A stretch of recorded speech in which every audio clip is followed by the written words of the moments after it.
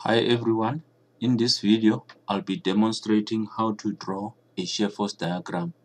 This is for engineering science entry, and the syllabus specifies that we start from the left and then we move towards the right.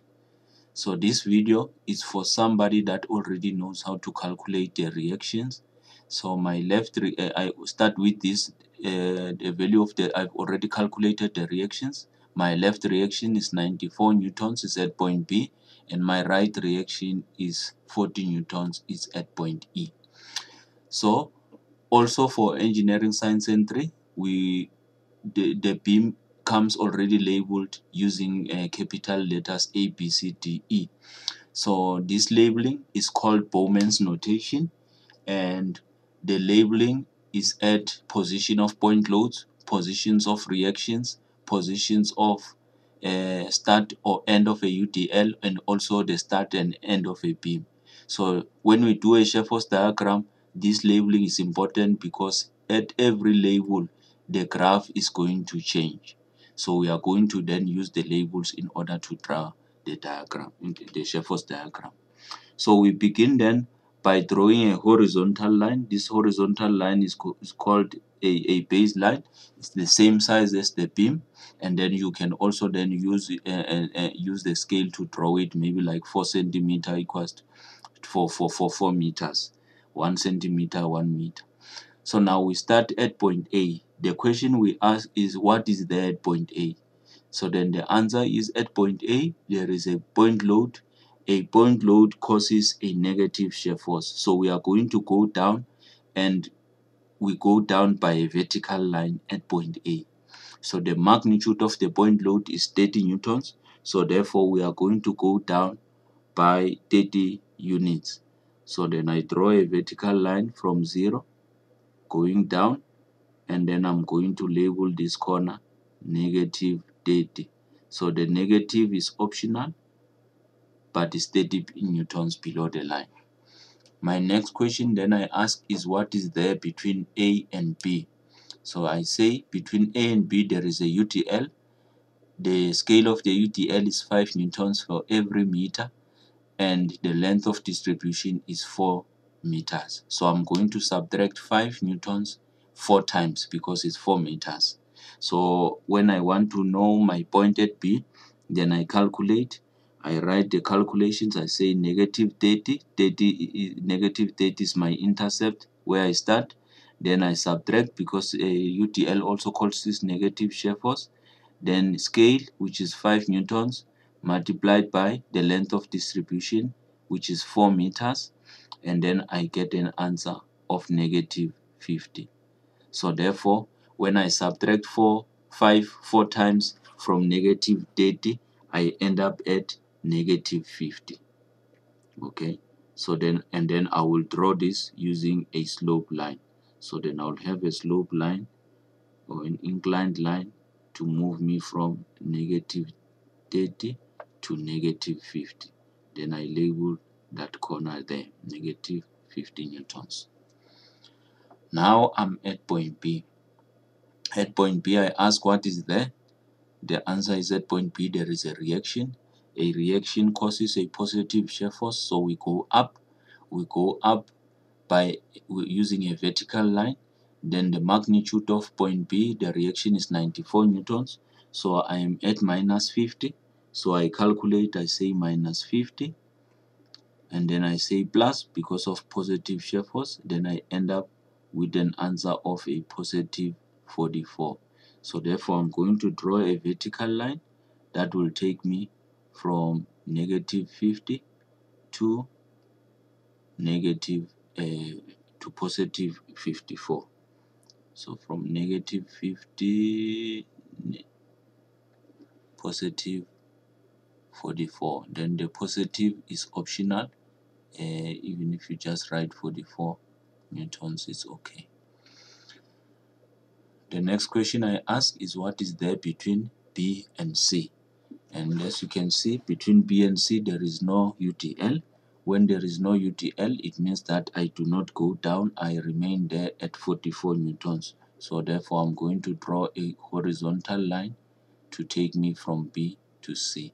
So I'm still at 44, and since I have a horizontal line, there's no need for me to label 44 newtons. At point C, I ask what is there at point C. At point C, there is no point load, there is no reactions. So therefore, we are not going to have a vertical line going up or a vertical line going down, because there is no force applied at point C. The next question we ask then is that what is there between C and D? Between C and D, there is a UTL. The scale is 4 newtons per meter. The distribution is 4 meters. We don't say 6 meters because 6 meters moves me from C to E. I'm only looking for a distance distribution from C to D. So therefore, it's for 4 meters. So I'm going to subtract 4 times. When I calculate, I say 44, which is my intercept now, minus 4, which is the scale, multiplied by 4, which is the distribution. So I say 44 minus 16, then I end up with 28 newtons.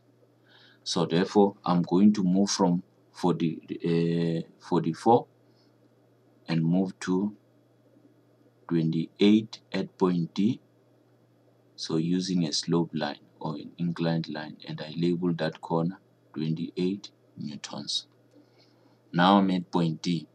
I ask what is there at point D. At point D, I have a point load.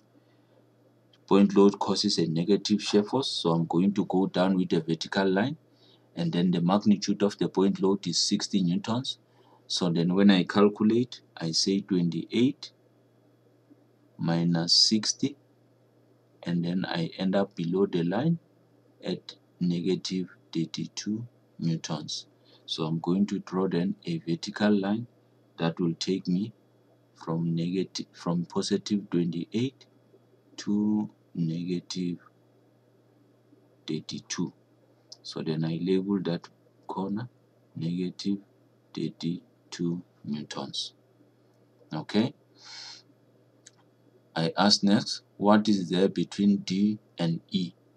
So then between D and E, there is a UTL 4 newtons per meter.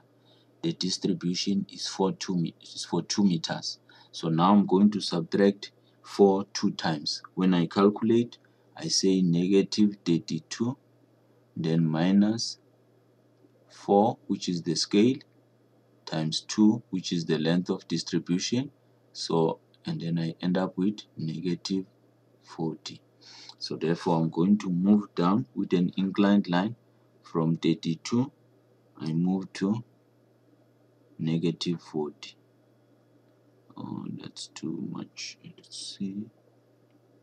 So from negative 32 to negative 40, then I label that corner negative 40 newtons. Now I'm at point E. I ask what is there at point E. The answer is that there is a reaction. Therefore, reaction, we go up with a vertical line. By how much? By 40 newtons, which is the magnitude of the reaction. So I'm at minus 40. Then I add 40. I end up with 0. So then I draw a vertical line to take me from negative 40 at point E to 0. So then my shear force diagram ends at 0. So then this is therefore the complete shear force diagram. I started at 0 and I ended up at 0. And then also I have an area above the line and an area below the line. So a shear force diagram is supposed to have an area above and an area below. So then the area below is this one and this one, and then these areas are supposed to be equal. So in other courses, they will calculate the areas and check whether they are equal. So for us, our mark allocation is too small. We don't calculate the areas, but we know that when we look at the diagram, it must have an included area above and an included area below, and these areas should look roundabout equal. Then on a shear force diagram, what do we mark? We mark then the values at the principal points. You must label values at principal points, and then we also then mark the shape of the line. So then this is a slope line indicating presence of the UDL between A and B, horizontal line indicating no UDL between B and C, etc. So that is then what is marked on a shear force diagram. Try to draw it to be as neat as possible, and then these calculations that I was writing here, it was just to assist you. You do not have to show them on the diagram. They are not for mark purposes, it's just for illustration. So that is it. I hope it helps, and I hope now you understand how to draw a shear force diagram. Thank you.